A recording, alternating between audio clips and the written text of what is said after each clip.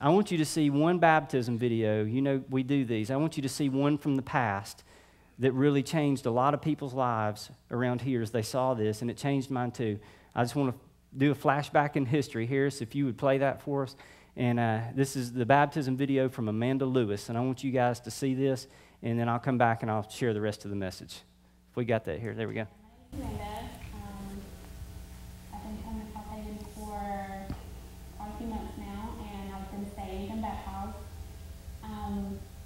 It's made a great impact on my life in so many ways. I could talk for hours about all the changes that it have made in my life and in the life of my children.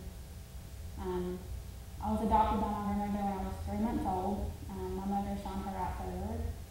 And I found out that I was adopted when I was about 13.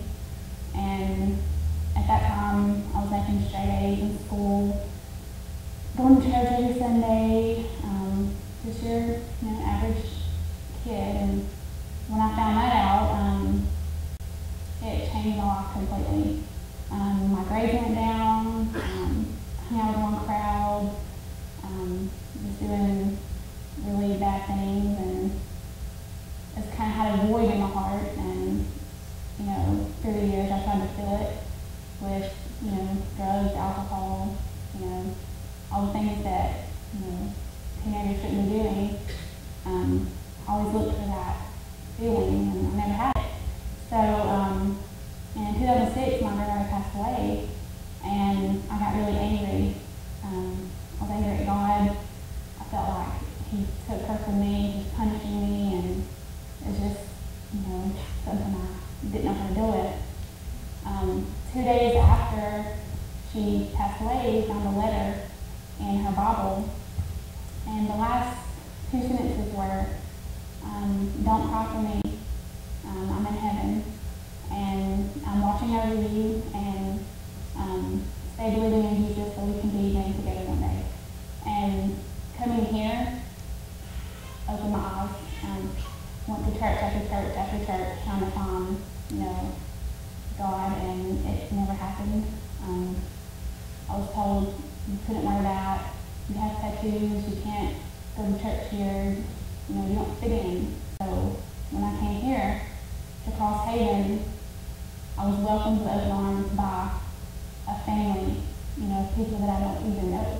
So it's great to be able to actually find God and know what that means. It makes her letter make sense now.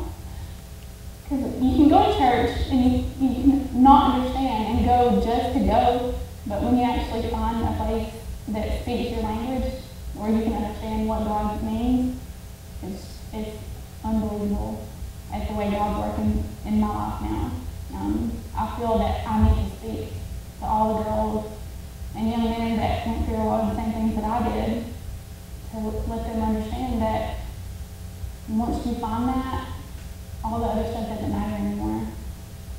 So I'm very glad to be here, and I'm glad that I can maybe share my story with some people that relate to me, and maybe open their eyes and see that they're worth saving, and they're worth it.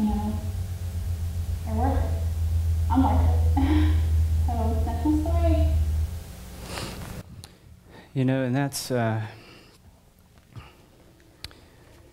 that's just one picture of how salvation, and then being able to publicly declare what God has done for you, and that platform that baptism gives you can not only change your life, but can change others. Now, let's go a little bit further. Y'all still with me?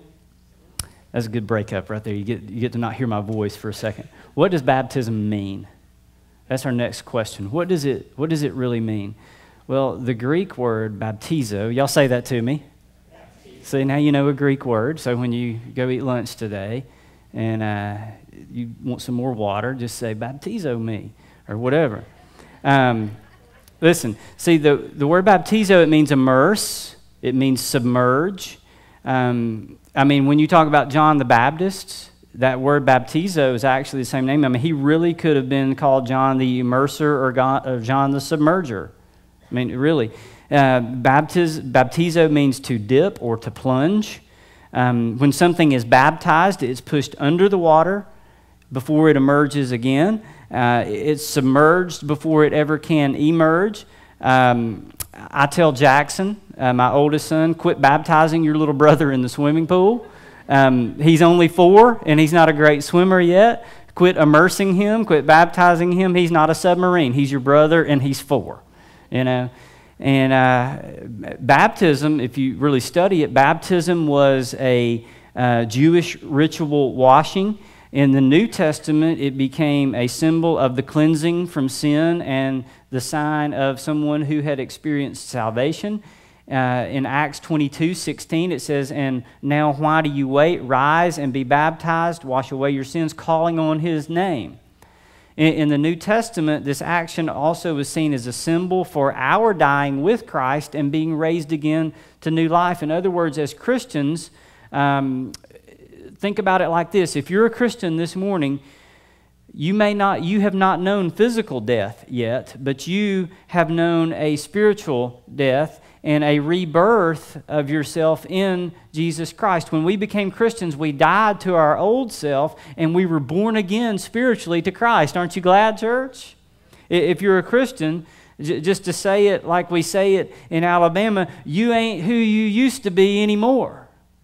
You're just not. If you truly are a Christian, your old life has died and been buried, and there's new life now. Paul teaches that our dying, our burial, and our new life all take place in union with Jesus Christ's death, burial, and rising again. And this is symbolized by baptism. It portrays that what has taken place in our experience really has happened. It shows that we are united with Jesus and we have left our old life behind. And that's what baptism really means. And my aim here is really to help us see the reality that baptism points to, mainly the reality of it that it will grip us, and that secondarily that the beauty and the significance of the act of baptism will rise up in our minds and our hearts, and we'll understand it for what it is. Romans 5, verse 20 through chapter 6, verse 4 talked a lot about it. It says, "Now the law came in to increase the trespass, but where sin increased, grace abounded all the more. So that as sin reigned in death, grace might also reign through righteousness, leading to eternal life through Jesus Christ our Lord."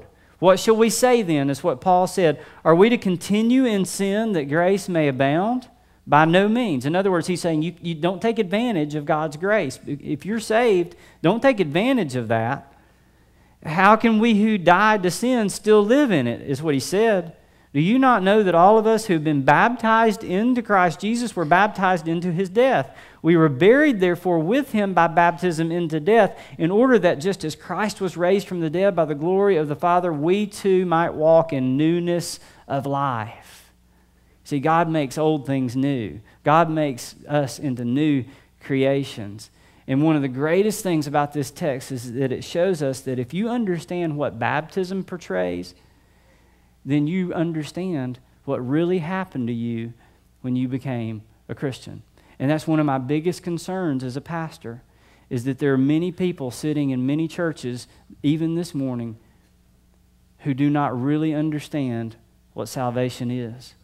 They don't understand that it is an abiding relationship with Jesus Christ, and that it means to know him and to walk with him and to live for him, and that it's a relationship that is given to them by God's grace through their faith. Now, a few other things.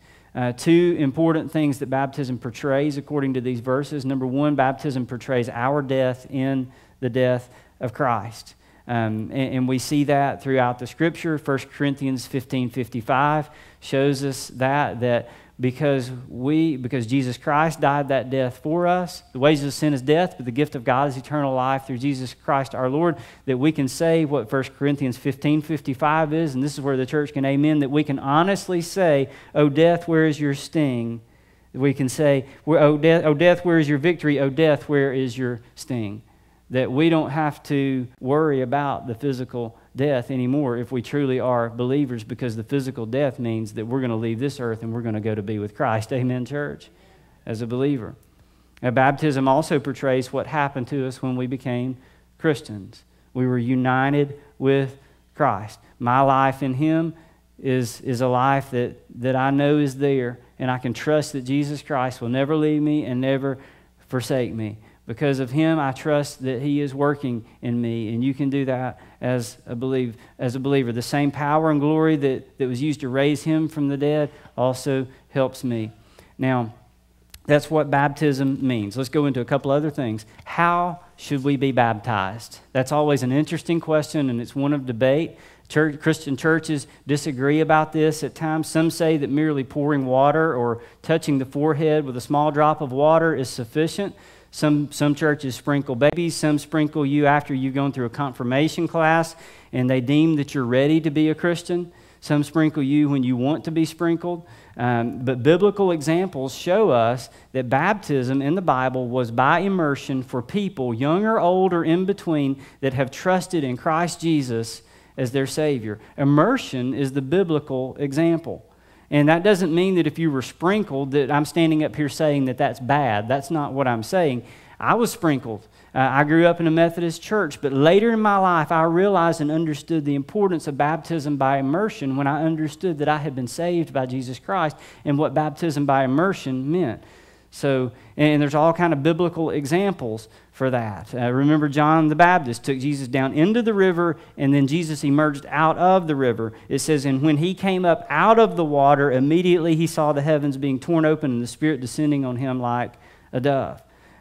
John chose to baptize at Aenon because there was plenty of water there, is what the Bible says. Acts chapter 8, 36 and 39, it indicates full immersion. If you read about Paul and what he said in Romans chapter 6, full immersion. So, I think that we got to take the biblical example on that.